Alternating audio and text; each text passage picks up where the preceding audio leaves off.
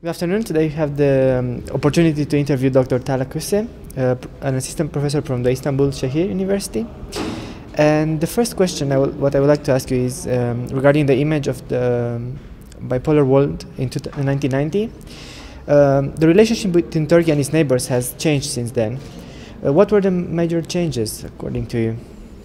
I think Turkey has been for a so long period detached from its neighbors.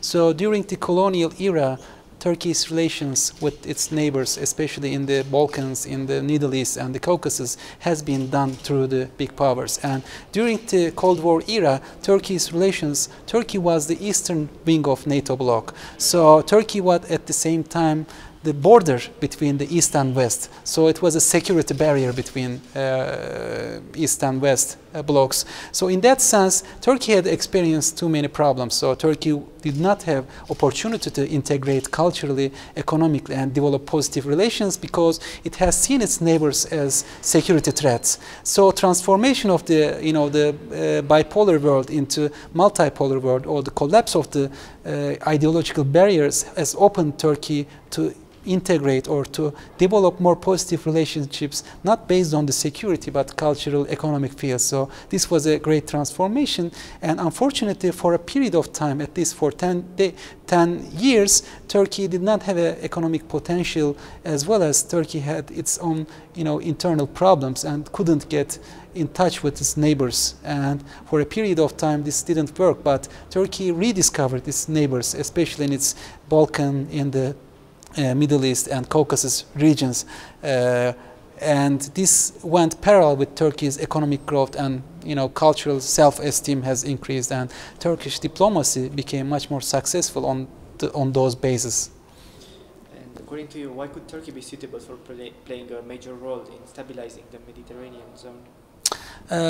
I think Turkey has ability to talk to multiplicity of actors, which I mean that we have historically strong ties with almost all the actors in the region. So Ottoman experience, Ottoman legacy has often been considered as a barrier to Turkey's positive relations with neighbors, but at least we know that we have long relationship between all these actors, the communities, religious groups in those actors, and those relationships have often been considered negatively for a long time. And on the other hand, Turkey is neighboring to those countries and can develop positive economic relationship. So I think these are many important advantages of Turkey. So Turkey knows the culture, language, and ability to have historical background. On the other hand, because of our the geographical proximity, we can develop positive economic relations with all those regions. So these are all advantages of Turkey. And what changes can we expect from Turkey in the future?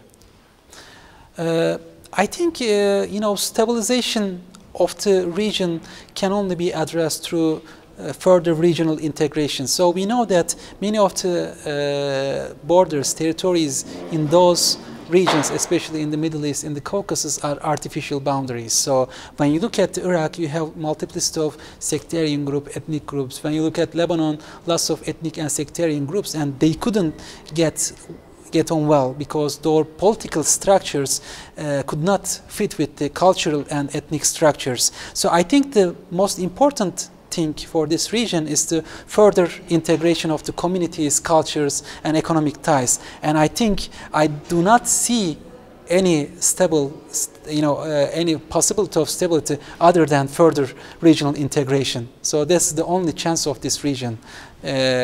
So since the political boundaries does not fit with the ethnic and cultural, we have to develop further regional boundaries, I think, regional ties. You are an expert in conflict resolution methods. Which technique would you recommend or suggest for the conflicts in future, maybe especially according to Mediterranean area? I think one of the problems is that whenever there's some kind of crisis and possibility of violence, it creates so long-term, it has long-term consequences. So we have experienced a civil war in Iraq, and those wars will have long-term influences. And we have seen problems in Syria. I think the region should have some way to address those violence. So in the beginning, so in UN, the processes of addressing those genocide, ethnic cleansing is very slow, and I think there should be some regional mechanisms to address the violence. So that's the first thing.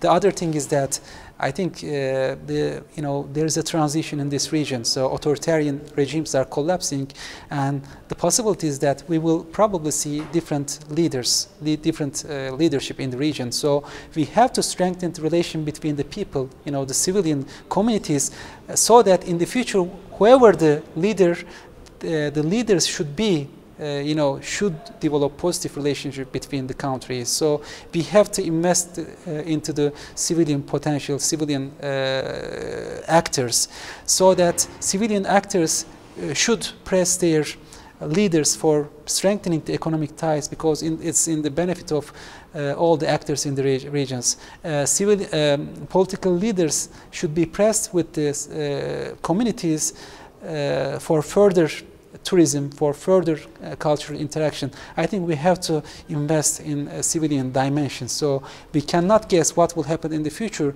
but probably in the next couple of generations we will see more democratic regimes in the region, and those regimes should take into consideration the priorities of the people. So people should be empowered, and people's ties with each other should be strengthened. So Syrian and Turkish peoples, or Iraqi and Syrian people's ties should be strengthened in order to have more sustainable long-term relationships. Where do you see maybe a role of cultural diplomacy in conflict resolution? So I think as I said, the first starting point is preventing violence, but it's not enough, because the main objective of conflict resolution is not to have negative peace, which means the lack of conflicts, but develop positive peace. Positive peace means that strengthening the cultural, economic ties, emphasizing the further cultural understanding, developing a common language of understanding. And I think the only way we can reach to positive peace is to strengthening the cultural understanding and cultural diplomacy. So it can be done through films, movies, common cultural projects. But I believe that the positive peace can only be strengthened through cultural diplomacy. So it's not just a leadership level, but at the grassroots level and a second level, track 2 level. So we have to focus other levels as well. You wrote an article about the Alliance of Civilizations, which discusses the possibilities of conflict resolution at a civilizational level. Is the Turkish society prepared for this challenge? I think Turkish society starting from, so we have to understand that Turkish Republic has been established as the remnant of the Ottoman Empire. So we have experienced for a long time ethnic conflicts, separatist movements, and the nationalism, Turkish nationalism, is outcome of those negative experiences. I think nowadays Turkey is mature. Turkish democracy, Turkish society is mature enough to address those cultural challenges. That's why we now understand that we can only strengthen our economy, we can only strengthen our democracy by integrating further with the cultural other. So that's why I think this is also good for Europeans and for the Western culture. So I think Turkey is nowadays mature. Turkish society, Turkish Republic is mature to address those challenges. It's very difficult because we have been socialized within this context. We have been socialized in such a context that we are surrounded by enemies all over. And nowadays we are trying to change this. So nowadays all our neighbors can possibly be our friends.